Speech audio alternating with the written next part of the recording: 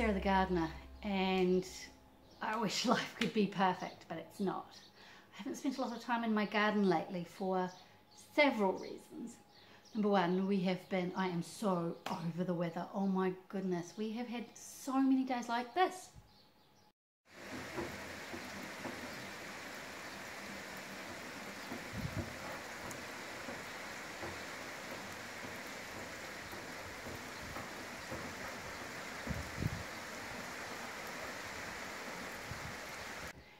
And then the wind and it's just been nasty. So when you want to go out in the garden, it is not an ideal thing to do.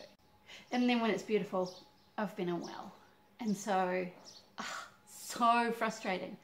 But the beauty is, even when you don't get on top of your garden, as long as you put something in it, you'll be able to get something back.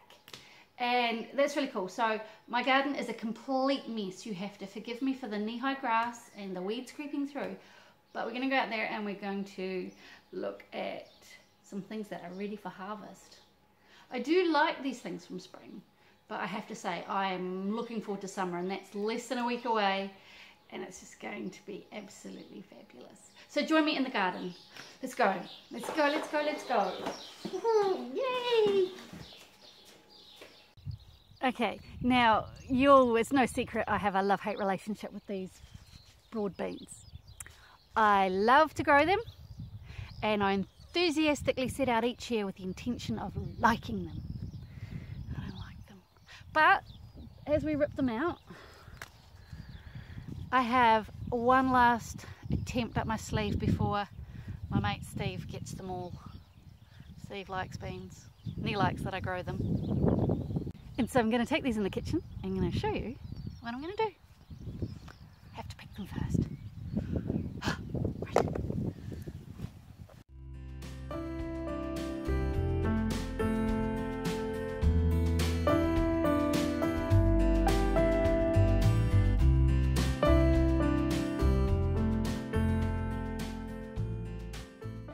So this is probably enough.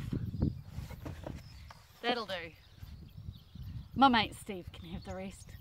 Let's get these in the kitchen. Right. Okay, first step, peel them. Wish the kids were home from school. And they could do it.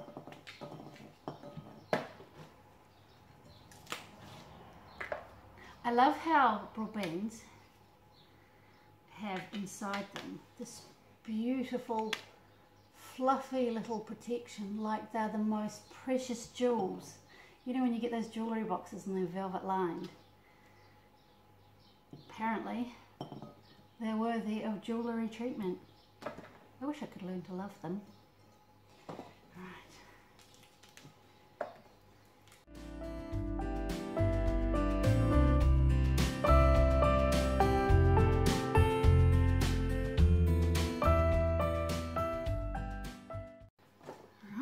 Last one. Whew. Now the next step is to take them out of their little rubber jackets, because they're not very nice to eat. Well, broad beans aren't very nice to eat anyway, so okay, this isn't very easy to do. Now with my recipe,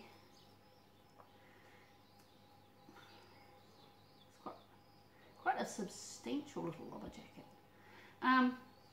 With my recipe it was optional as to whether or not you take their coats off. I think I'm going to leave them on. Yeah, I'm going to leave them on. Option chosen.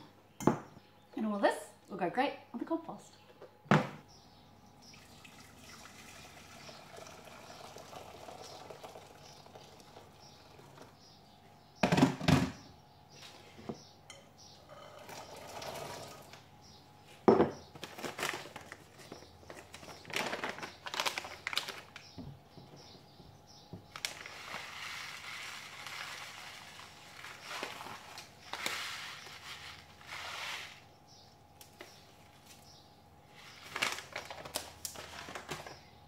Okay, it pays to read the recipe through.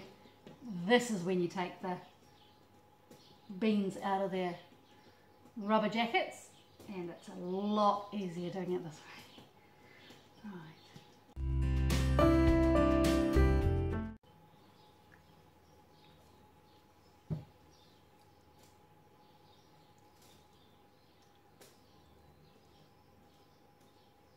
That wasn't that bad.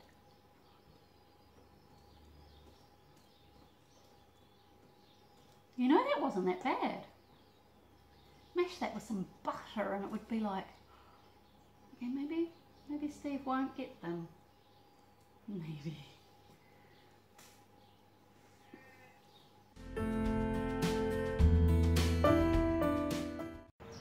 Right, well that was a bit of a faff, but the broad beans are now out of their rubbery jackets. And so what I have now is my sterilised jar. I have garlic, oregano, coriander seeds, and black pepper. And then I've got apple cider vinegar and sunflower oil. So, firstly, the directions said to put some garlic in the bottom. I think that's what it said. Spanish and all.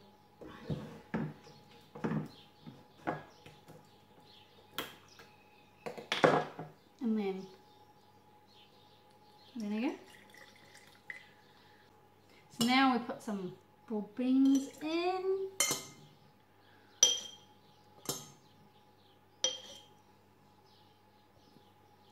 The garlic's floating. Okay, so broad beans and then some coriander, some oregano, and some peppercorns. Maybe not too many. Alright, now repeat. More garlic.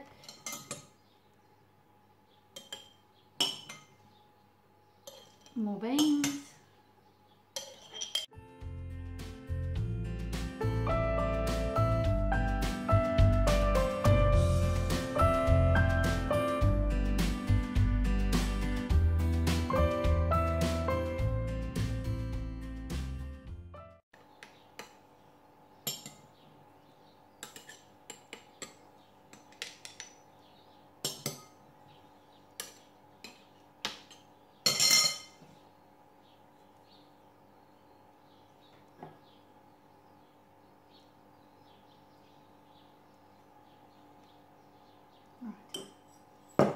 Okay, and then clean the rim so that you get a good seal,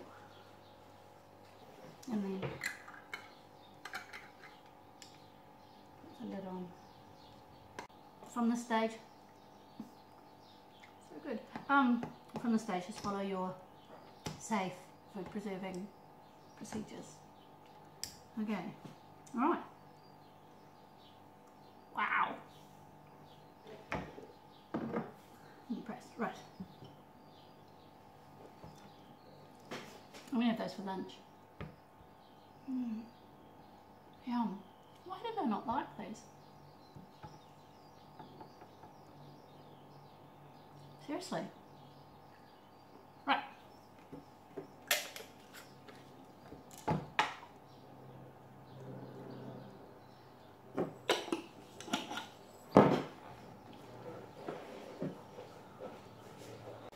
Okay, I'm going to take these to the compost and get the next harvest. Come on, let's go.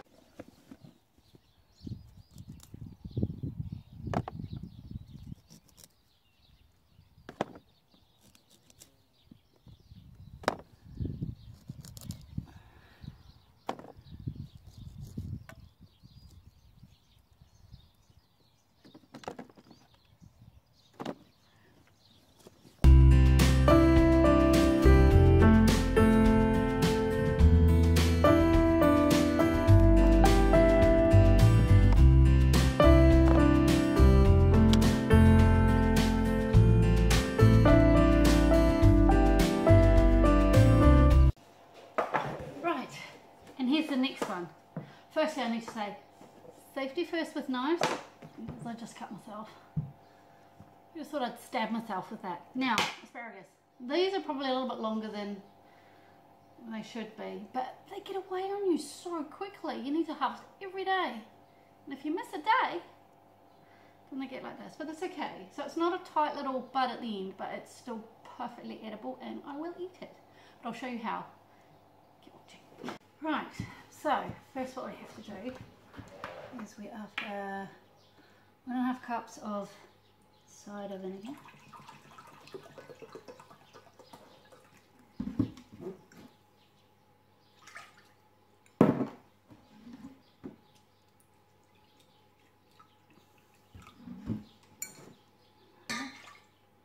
Same again of water. Right, some brown sugar. So we need 2 tablespoons of brown sugar. One.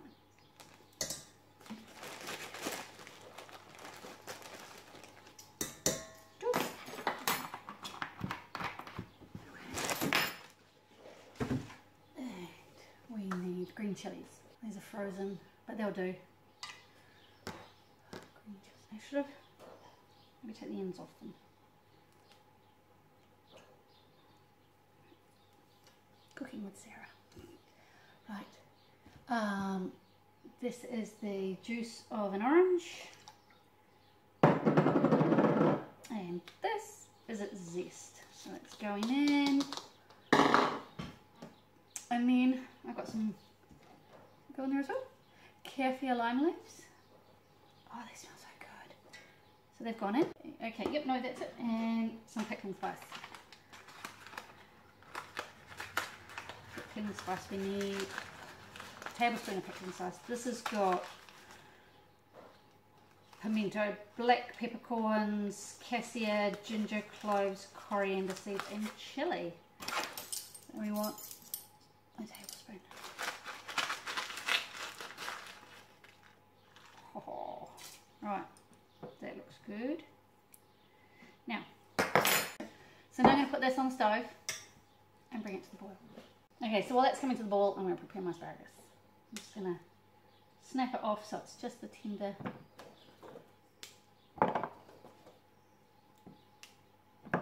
It snaps where it's good to eat.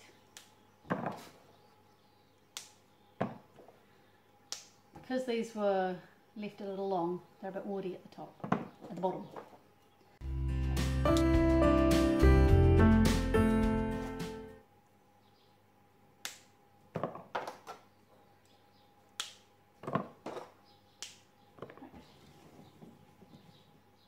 Okay, so now I have a sterile jar, and I think I might need to do some trimming here. That's okay, nothing's wasted. So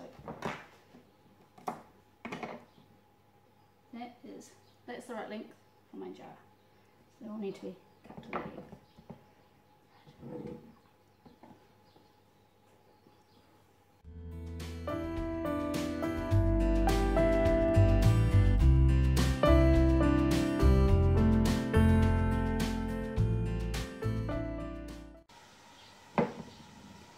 Okay, so now they're all the same length. I just pop them in the jar.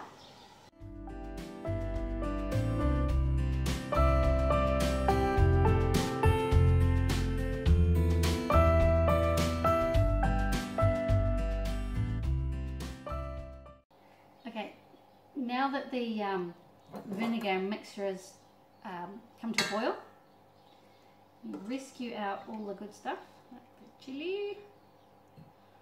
Oh, there you go.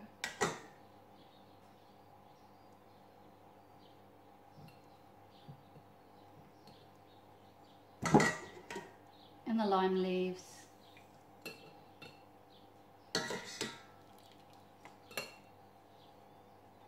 Oh, they smell so good.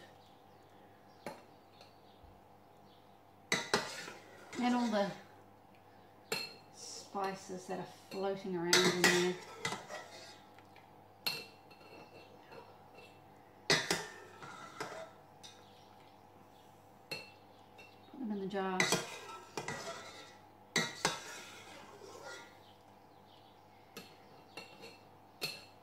and then fill it up.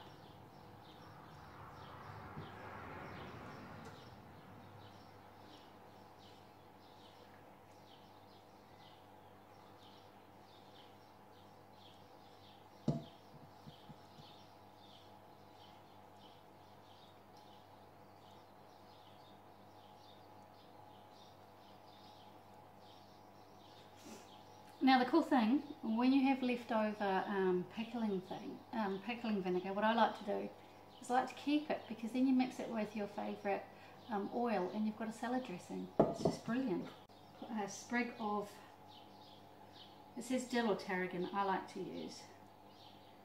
I don't have any dill at the moment, but I do have tarragon. So we'll get that in there.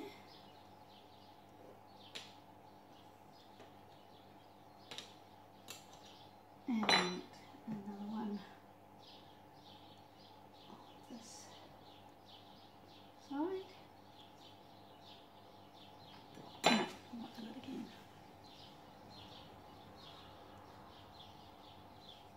Sterilise lids.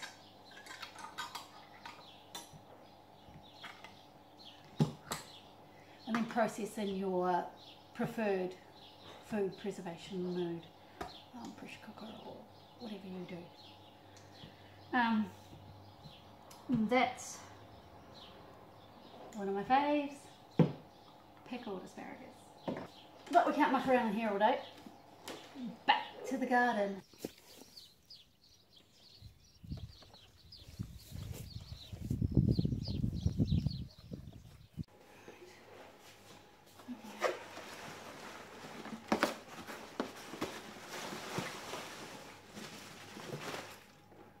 Right,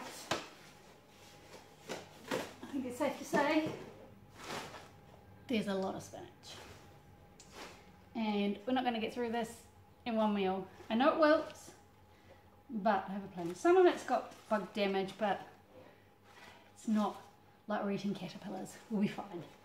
Right, so let's sort this out.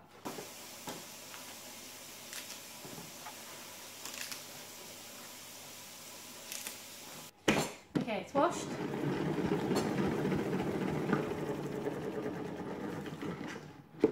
Dried.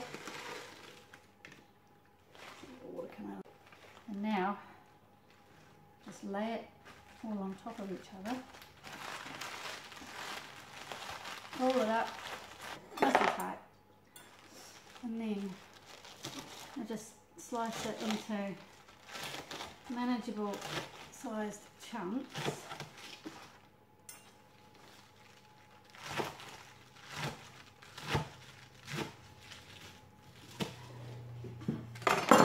And then stuff it into a bag as best you can. And then squeeze all the air out.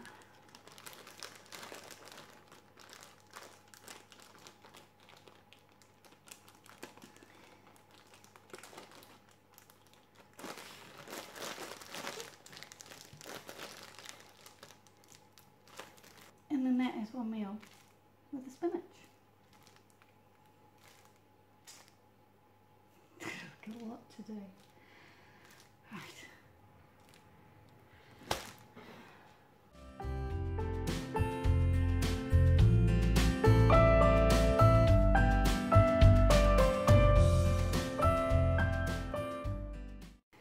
And here we have it. We have enough spinach here for once a fortnight over the autumn and the winter. So that's going to be awesome. And then we'll just eat the rest of the fresh stuff throughout the summer months before it bolts. Fabulous. Right.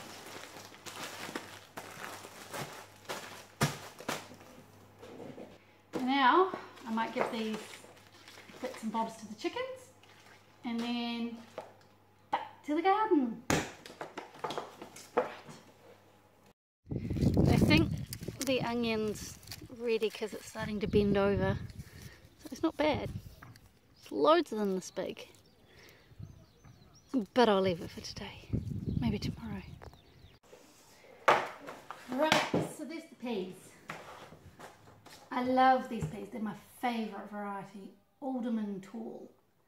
But the thing is, I have to face facts. It's too windy where I am to grow tall peas. If it's not working year after year, something has to give. So I think for me, from now on, it's dwarf peas. At least I can still have peas. Right, let's get these babies open. Alright.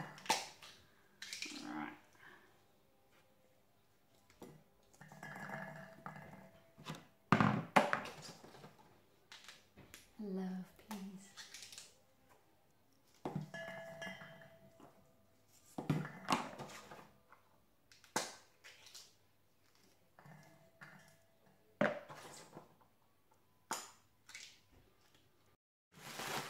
And here we have a bag of peas. Put them in the freezer. And a whole pile of pods to go in the compost. And we need to go back out into the garden again for yet another harvest. Take this with me this time. Come on, let's go. Oh boy.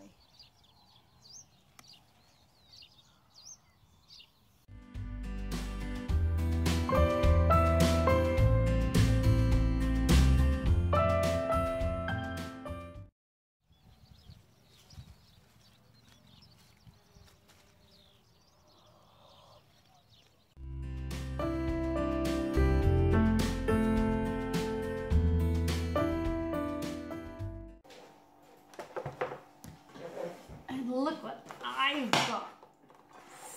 So excited. And you know what? They are so good.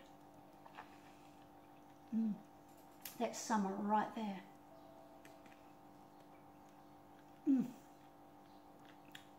Delicious. Oh, excuse me. Choking on it. It's too good. Oh, so good. But what else I have? What else I have? It's pretty cool.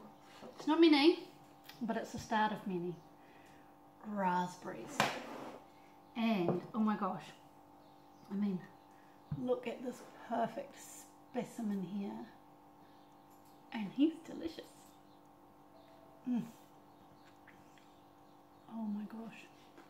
So good. But we can't stop here. One more thing to do. So, come back to the garden. Come on, let's go. Actually, I'll leave you here with the strawberries. I'll be right back. Right. And finally, I have beautiful, beautiful flowers. Now I just have to figure out how to do flower arranging. Thanks so much for watching today. It's so good to be back in the garden. And take care, and we'll see you next time.